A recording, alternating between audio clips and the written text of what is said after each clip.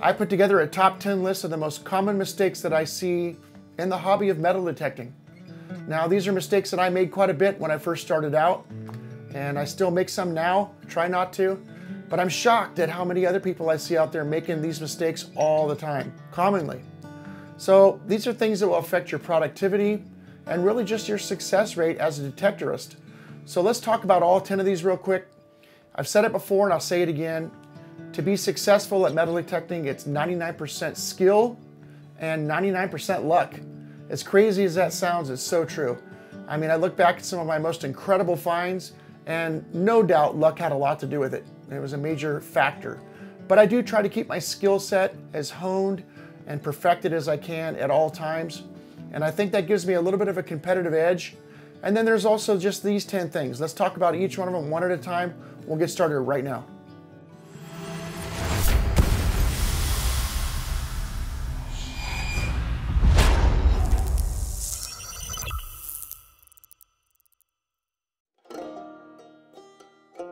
All right, for tip number one, we're going to use Google Earth to illustrate this. So I'm out in the middle of nowhere, and you can see there's a hill here. Got some structure up on here. It's some kind of a feature that looks like it might have been a large, maybe 30 by 30 foot structure. And then you got a square feature down here. You got this big old oak tree and a little bit of a hill here, some kind of a creek down here that goes this direction. You got a culvert here crossing underneath the road. Some weirdness over here. And all this kind of stuff is interesting. All this stuff looks pretty cool. It all needs to be checked. But let's say you and your buddy pull up in a pickup truck.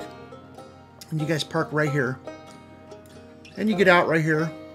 And you start wandering over to this structure. And you kind of go this way and he goes this way. And you turn your machine on and start working on this back side back here, and there's not much going on back here, and you kind of turn the corner, and there's iron, but you're not really hearing anything good yet, and you come down this side, and your buddy's still over here, and you're kind of working your way down. Then you see this, and you go, ooh, take a look at this, and you forgot all about this for a second, because you're trying to find that the grass is greener somewhere else. Your buddy stays here, but you walk down here to this, and you're thinking this is where everything's going to be. This is a barn, and this is where they were living. So you work your way down and you're checking, and not much going on here, and then you see this creek. You start walking along the edge of the creek and you're wondering, well, they had to be going down to the creek to get water, and you're thinking they got to be stuff down in here. Then you see this big oak tree. Whoa, look at this big oak tree. They had to use that for shade. You got a hand-stacked rock wall right here. Then you look up here on this hill and you're thinking, well, I wonder if they went up there and had picnics, or at the very least they would have went up there to look around to see what's in the vicinity. And you go up to the hill and you check, and nothing going on up there either. A couple shotgun shells and not much. Your buddy's still over here, and you kind of work your way down back towards this. But while you're walking back down to get back over to here, maybe go check on him, you notice these rocks up here and this giant clump of trees, and you're thinking, man, look at that. What's underneath those trees? So you're distracted, you walk up, and I don't know if you're this kind of guy or not. I was kind of this person when I first started detecting, and I had a buddy that I used to hunt with a lot out here, a guy named Ron Swenson. You can see my hat. This is our old YouTube channel called California Relic Adventures. And when we first started doing this, I noticed that when we go to places like this, Ron would stay in the hot zone, and he was smart. He knew not to leave that area because all the stuff was going to be right there where people were living. There was a very low chance there'd be something up on the hill over here or around the tree, but there was a good chance that there'd be right where there was a structure, there'd be stuff. When we were first starting out, that was me. And I learned the hard way, quickly, that don't leave the hot zone. This is where all the stuff's at. So let's say you walk up here to these trees and you're looking around these rocks and you're trying to get in these trees to find that treasure chest. So finally you walk back down because he's waving at you, and you kind of come back down to see what's going on. And he shows you a large scent he just dug right here. And you're like, oh man, dude, check out the large scent. And then you say, you got anything else? He says, oh yeah, I got a couple. But he shows you some suspender clips, harmonica reed, all the typical stuff. Cool things that he found because he stayed right here in the hot zone. You went around the back, beeline down to here, to the tree, up here, up to this hill, over here. That's what the point of this whole illustration is don't leave the hot zone. What I mean by that is, on your first trip out, if you guys parked right here, check this thoroughly. And if you have time throughout the day to check this thoroughly, all on the outside and in the inside, you can wander over to here. And maybe the next time you come out, you can come back up here again one more time and just kind of make sure.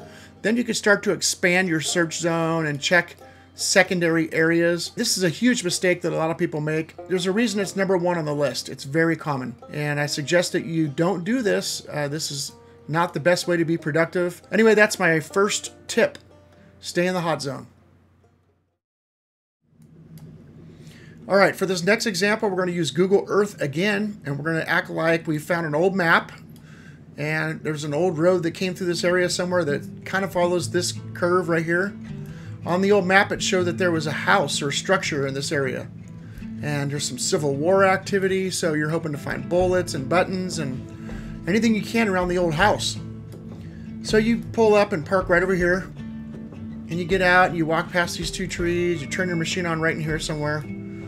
You start walking out here and swinging, and right around here you get a square nail right here.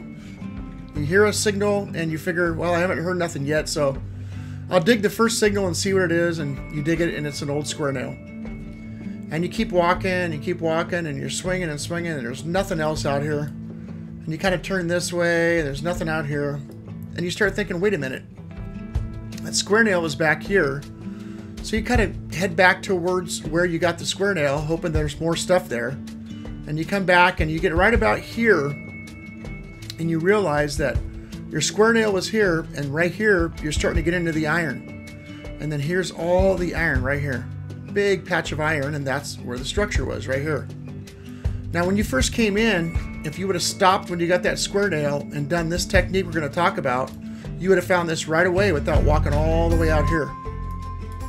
What you should have done is you should have came out and got your first signal, and if you're walking trying to find a patch of iron and you get a signal, a square nail, there's a reason why there's a square nail out in a field.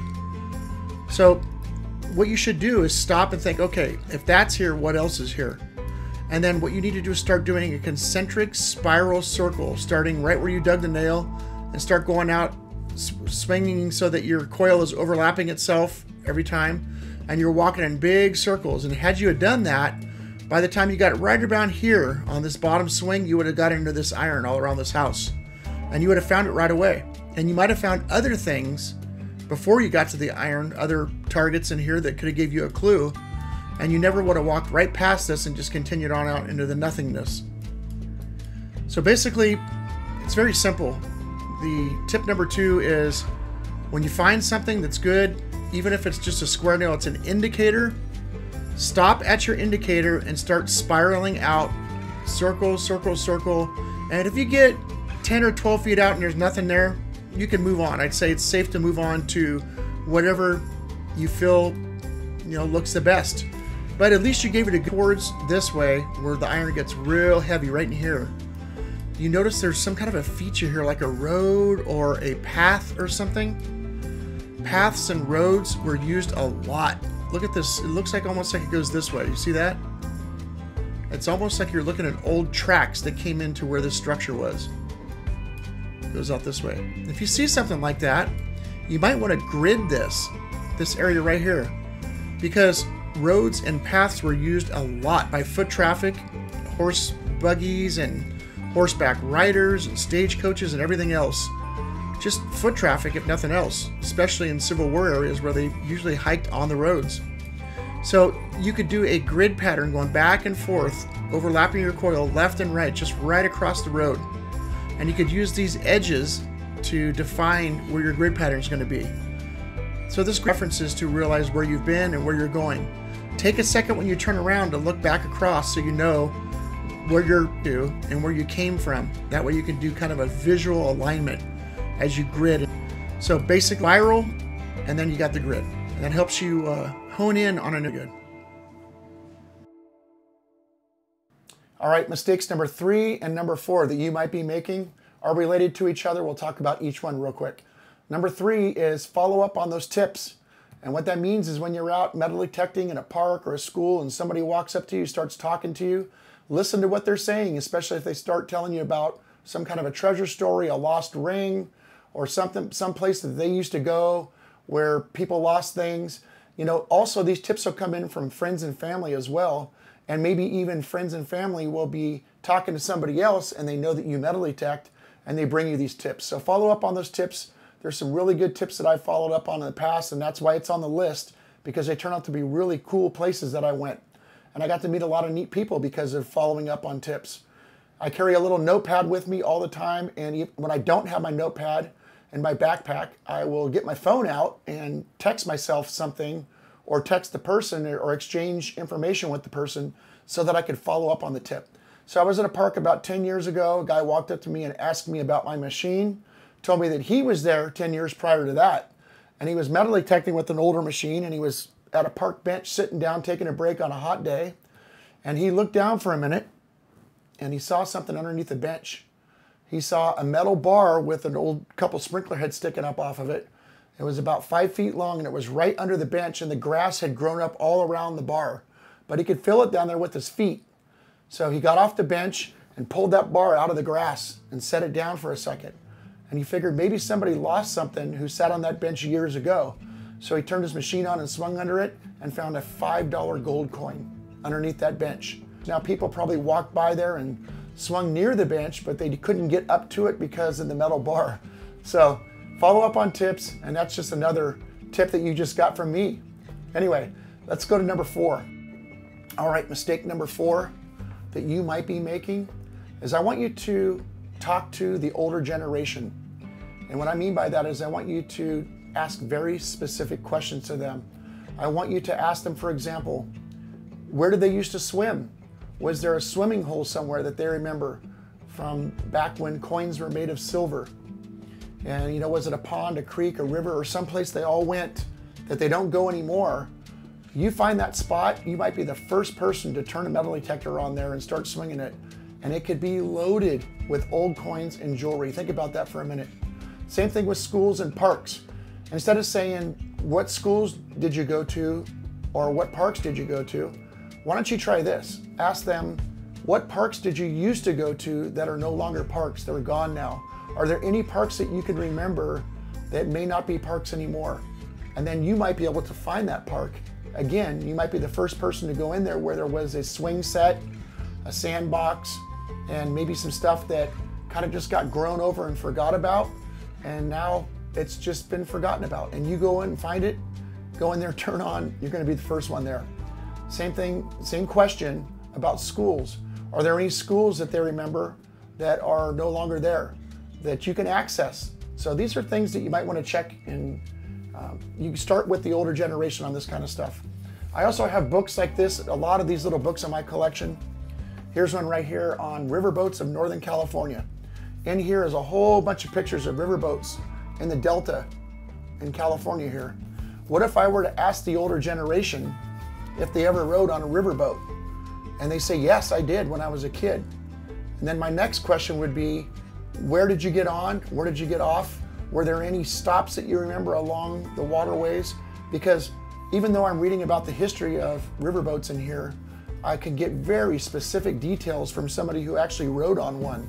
So just keep this all in mind. Again, this is a big mistake that you might be making by not tapping into this resource of information. So make sure you talk to the older generation. Number 5, how to get permissions. So I teach a class on this on my expertdetecting.com website.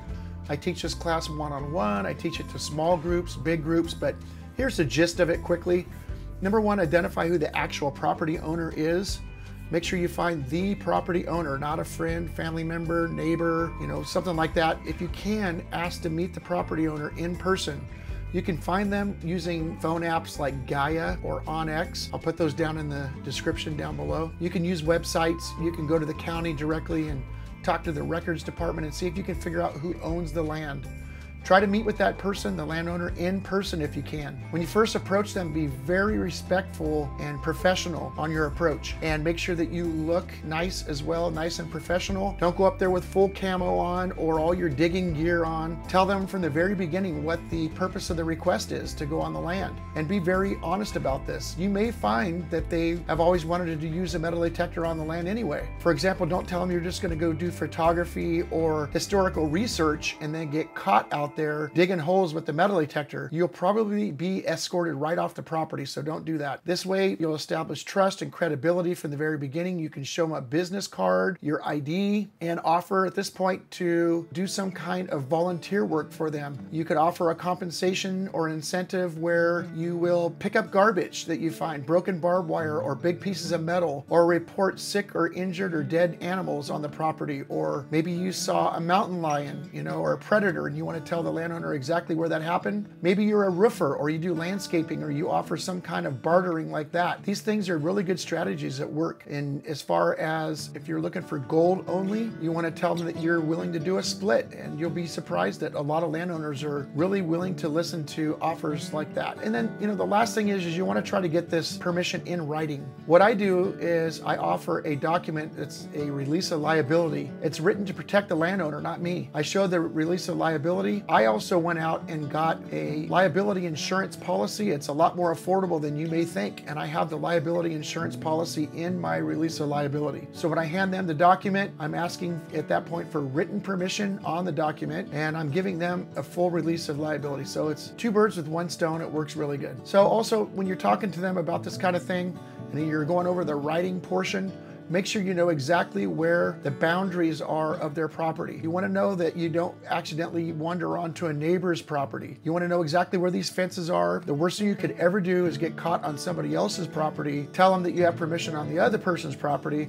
Next thing you know, your original landowner is getting an angry phone call from the neighbor. So let's avoid that and make sure you know exactly where you're allowed to be and when you're allowed to be there on the property. If there's certain times of the year they don't want you in there, during hunting season, the wet months, when bulls are out with the cows, any of that kind of stuff, you want that all in writing. Ensure them that you're going to go onto the land and be very respectful of any natural or cultural resources that you may come across. You'll leave no trace of your presence. You'll leave the property in the same or better condition than you found it. So there you go. That's kind of the gist of how to get permission. So I went out and personally talked to a bunch of the landowners where I have permissions. What do you think their number one concern was? I have a list of concerns here that landowners might have, but what do you think their number one concern was? If you guessed liability, you're right. That is their number one concern, especially here in California. Let's take a look at a clip right now about that. Here we go. All right, so the obvious number one concern for any property owner is going to be just liability. And we're on the Insurance Information Institute website. This is a graph for last year. 2022, you can see each state listed on here. If you look at the overall, the United States was over $500 million paid out just last year in property casualty insurance claims. And if you look at like my state, California, there was 63 million paid out last year, but Alaska only had 879,000. So you have to kind of look at the population of each state and do some math to figure out where they rank as far as the worst to the best. I'm sure that my state's up there towards the top of being some of the worst. It's a very litigious state that we live in, and our property owners here are just nervous wreck about liability, and you can see why. So let's move on to some other concerns real quick. All right, I think most of you guys got that right. You guessed that liability would be their number one concern. How about number two? What's their number two concern? If you guessed fires, you got that right. Let's take a look at this clip real quick. Investigators say the Crescent fire that ignited yesterday afternoon just south of Paso Robles was sparked by a car's catalytic converter. The devices heat up quickly and can be very dangerous. KSBY News reporter Alexa Bertola is live in San Luis Obispo. Scott and Karina, the good news is that yesterday's fire is 100% contained. It was started by a catalytic converter, which made us wonder, how does that happen? So underneath the vehicle, you have the exhaust system that kind of goes underneath the vehicle along the way. This right here is actually the catalyst converter. A catalytic converter helps a car run cleaner. This burns all the pollutant emissions through the system out of the tailpipe, so it reduces it. And when it comes out of the tailpipe, it's less harmful to the human body. That's the way it's supposed to work, but if your catalytic converter isn't working correctly, it can really heat up. That's when the trouble starts for this honeycomb-looking piece inside of it. When the cat's really bad and starts deteriorating and breaking apart, the honeycomb will actually break off inside the cat and come out of the exhaust system and shoot out of the muffler. Fire investigators say that's what happened Thursday. 60 acres were charred. It's a piece of exhaust carbon from a vehicle that passed through the area here that actually ignited this fire. All right, yeah, fire, that is scary stuff, especially here in California where we get these crazy fires. Keep in mind that a lot of the landowners live on their land. So you can see where that deep-rooted fear comes from. Number 3, let's talk about number 3 real quick. It's hunting and hunters being on the land.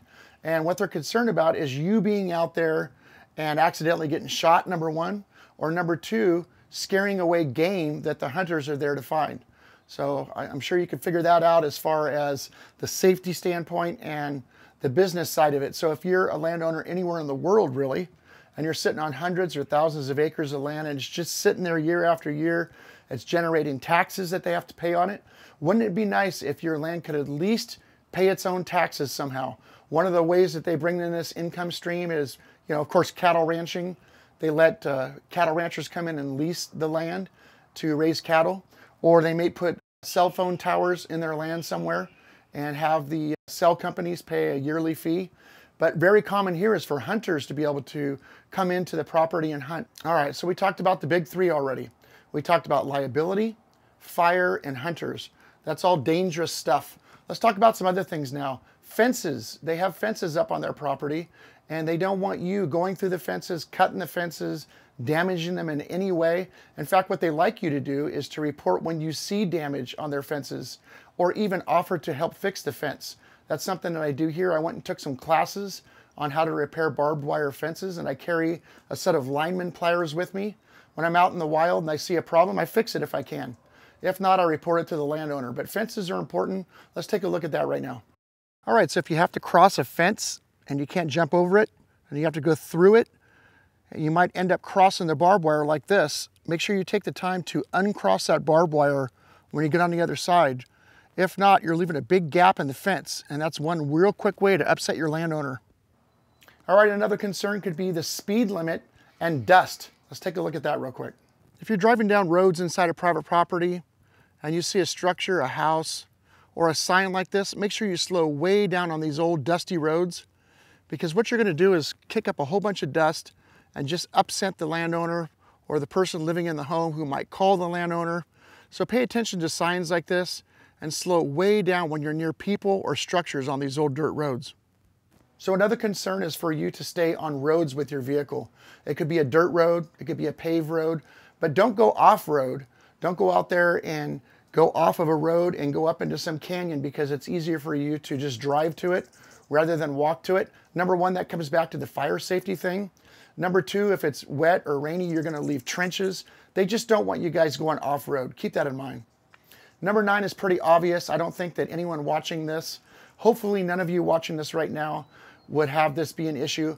But if you're packing it in, you got to pack it out. They just don't want your trash. They don't want to see your Coke cans, your Pepsi cans, your cigarette butts. By the way, smoking is a real concern. It comes right back to fire. So keep that in mind. If you're smoking, or if you're thinking about any kind of open flame activities, that goes right back to the number 2 concern, which is fire. They don't want to see that. They're nervous wreck if you're out there smoking. But getting back to what I'm talking about, if you're bringing trash in, pack it in and pack it out. Don't leave any trace that you were there at all, and you'll be welcome back next time. All right, this list of concerns that I made after having talked to landowners is not a complete list. It's just the things I decided to tell you about. Here's the last thing on my list.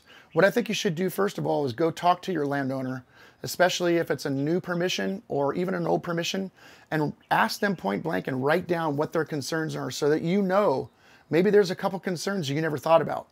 So just keep that in mind. But this last concern is called first right of refusal.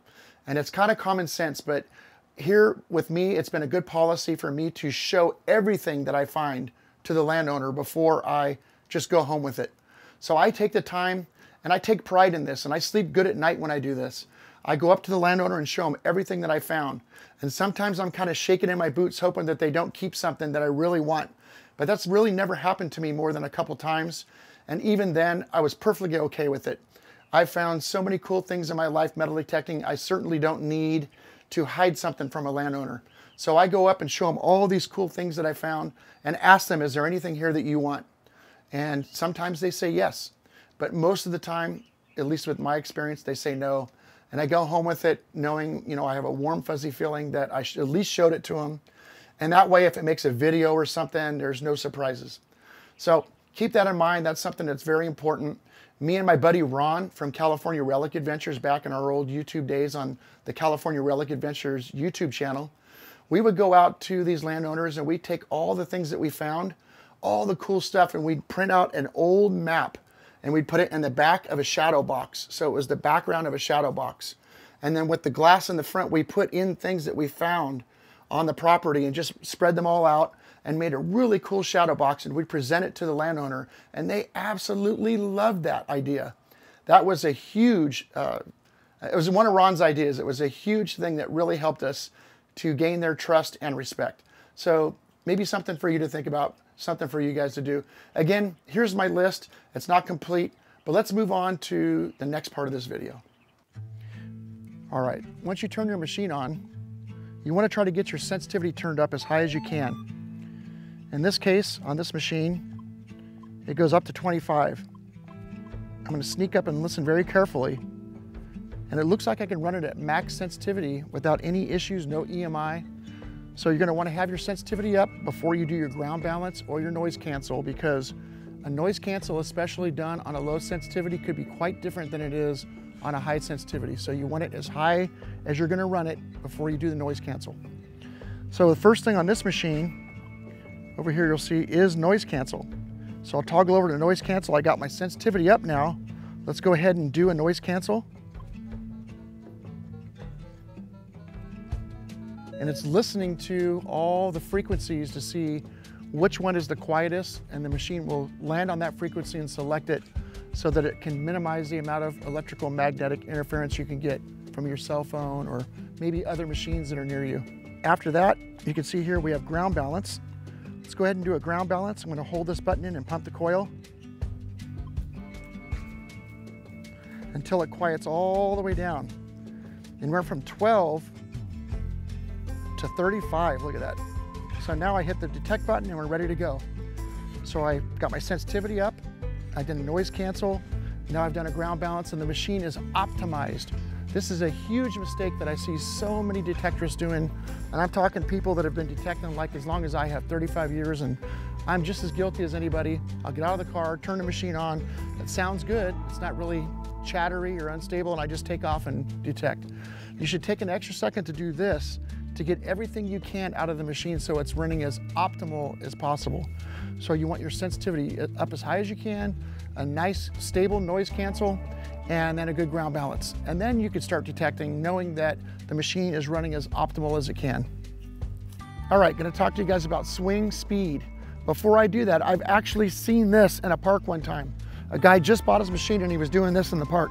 We know better than that, right? We gotta keep the coil down flat, keep it as low as we can, keep it on the ground nice and flat. Now you can slow down your swing speed and keep it real focused, like if you're gridding, and just real slow and just creep it along like this in a little focused area. You can also do slow swing speed way out here and paint a big picture. Then you could go to a medium swing speed, which is pretty typical if you're just trying to cover some ground. This is about what I look like on an average detecting trip right here. Anything faster than this, you're asking for trouble. You don't want to be swinging this fast. No matter how fast your processor is, you're going to be missing stuff. So this is out of the question. You don't want to swing like this. I just don't recommend it. I would recommend that you experiment a little bit and see what your machine likes. Some people think that machines like a real slow swing speed on some settings, and on other settings you may be able to get away with about this. Anything more than that, you're asking for trouble. So having the right size coil is super important. If you own a couple different size coils for your machine, you should always bring them with you on your detecting trip, because you never know, there's a right time and place for all the different size coils. So I have a little 6-inch round on here. That's the smallest coil I have for this machine. And you can see that it's a double D design. That means it gives just like a little knife edge blade look into the ground. It's 6 inches long, the knife blade, and it's 6 inches deep. So as I swing this through a whole bunch of iron, nails, or whatever, I'm real likely to hear a coin kind of hiding in between nails with this small little coil. But I wouldn't have as much luck if I was out there swinging this thing in the iron, because it's going to hear multiple nails at one time and not the coin. But there's a time and place for this big coil too. So if you're out in a park and you're on a ball field where there's not a lot of signals, there's no nails, no trash, and it's pretty quiet out there, you don't want to be swinging this little, painting a little tiny picture on top of the grass with this little thing, and you're not going to get any coverage. There's no need to have a little small coil that's not going to go very deep out in the middle of a field where you don't have a situation where you have iron. So that's where this comes into play. And you get this out there and swinging in that big open field area. Now you can go down 15 inches deep with that same double D blade, but it's a 15-inch long and 15-inch deep blade.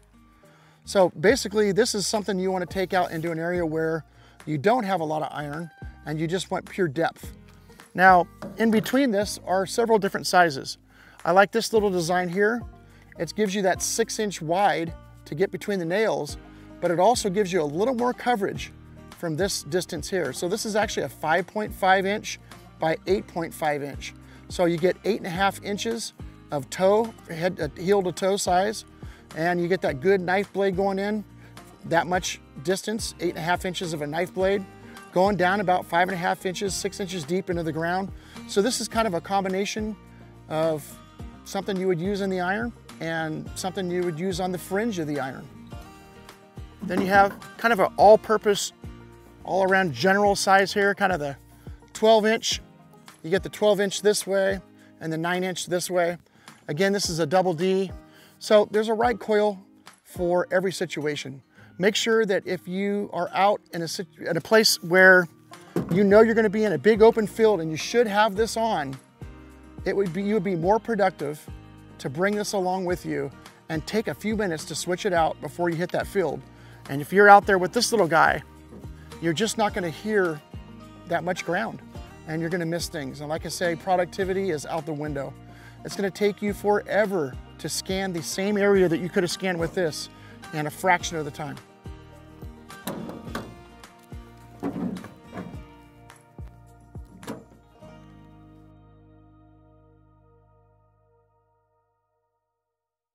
All right, so we made it to the end of the video. This is my 10th and final mistake that you might be making. Probably not. I'll tell you what it is. Maybe some of you are not making this mistake, but before I do, I want to tell you that I apologize. The video went a little bit longer than I thought it would.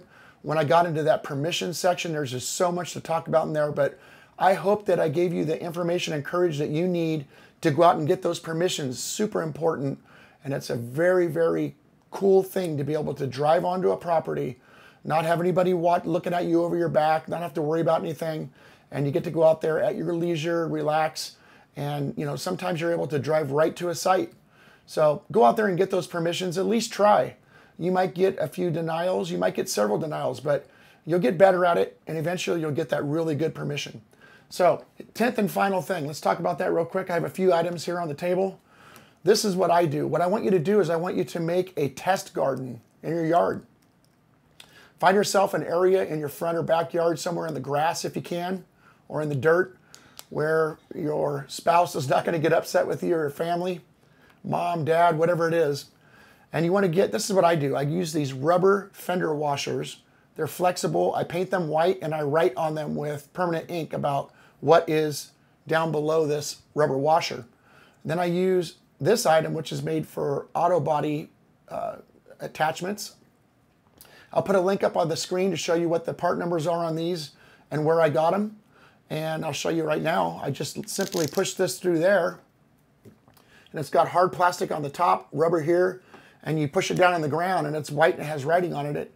It's a really good marker. At my old house, I actually color-coded these rubber washers, painted them different colors like yellow and green, and still wrote on them, but it was neat just to look down and see the colors.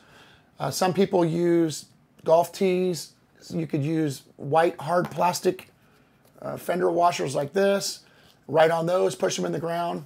Just don't use anything metal. Obviously, plastic, rubber, and wood are fine, but you don't want anything that you're going to detect. I've seen a lot of really clever ideas. I've even seen spray paint just right on the spot where the item is. But anyway, you want to bury, get yourself a post hole digger, go out there and dig. With the post hole digger, you get holes about that big. Go down and dig down at various depths. Say, for example, you're going to bury a US silver dime and you want to listen to it with your machine. So you dig down, you get to like 8 inches or so, drop the coin in there, put the plug back in, listen to it. If it's not quite deep enough, because you want it to be right on the fringe of detectability so that you can learn from it. you want to learn what an item, a desirable target, sounds like at depth. So you want to dig down a little bit more and get it down. Maybe you come down to around 9.5, 10 inches. Get that diamond there right when you like where it's at. Then you seal it up, you're done, and put your marker on there. After about 3 to 4 or 5 months of watering it and just weather, the coin will actually start to leach out like it does in the wild. And you know, some of these guys that have test gardens that are 5, 6, 7, 10 years old, man, they got it dialed. The coin has already started to leach out a little bit into the soil, some of the elements from the silver or the nickel, gold, whatever they have in the ground. And it just makes it more real world. So over time, your coin garden will sound even better and be more useful. But until then, you got to get out there and make yourself a coin garden. You know, bury some coins. Also, don't forget to bury a few things, like maybe you want to bury a rusty bottle cap. Hear what that sounds like. Maybe you want to bury some square nails. Hear what those sound like. And also, don't forget to maybe bury a square nail near a coin so that you can swing over that and listen and see if you can catch that coin 2 or 3, 4 inches off that square nail. And that way, you know, you're learning something from your test garden. And like I said, this might be the funnest of the 10 possible mistakes you're making of all these. So go out there and make yourself a coin garden, get that going. You got to have that. That's something that will help you hone your skills and give you that edge. All right, guys, that's it for the video. Again, apologize, I went a little bit longer than I thought it would. I left a lot of stuff on the table here. If you have any questions, as always, go down below in the comment section. Ask me questions, leave comments. I try to answer all of them. It just takes time, but I try to answer them. If I see a question, I put a priority on the question over the comments. So I'm always trying to get the questions answered first. If you're a member on my channel, you know, you joined up as one of my members, which you can see down here and click on memberships. I will definitely answer your questions before anything else as well. You get priority on that. So anyway, that's it for now. Catch you guys real soon. Thanks for hanging out. Take care.